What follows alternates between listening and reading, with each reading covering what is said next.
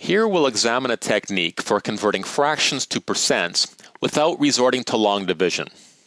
So let's say that in the course of solving some problem, we come to this fraction and we now want to convert this to a percent. Our technique will be to rewrite this fraction as a new fraction with denominator 100. To perform this conversion, we must multiply 32 by approximately 3. Now, unfortunately, 32 times 3 does not equal 100. 32 times 3 equals 96. So really, we must multiply 32 by a number slightly larger than 3.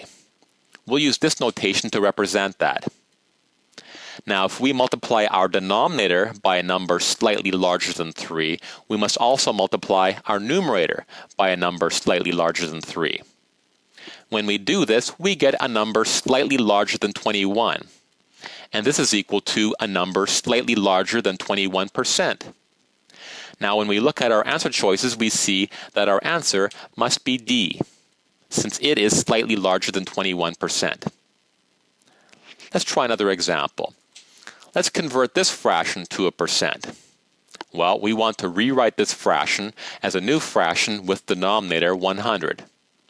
To do this, we must multiply 51 by approximately 2. Now, 51 times 2 is greater than 100. 51 times 2 equals 102. So we want to multiply 51 by a number slightly less than 2. So we'll use this notation. This means we must multiply 22 by a number slightly less than 2 as well. And when we do this, we get a number slightly less than 44. And this equals a number slightly less than 44%. So looking at our answer choices, we see that our answer must be A.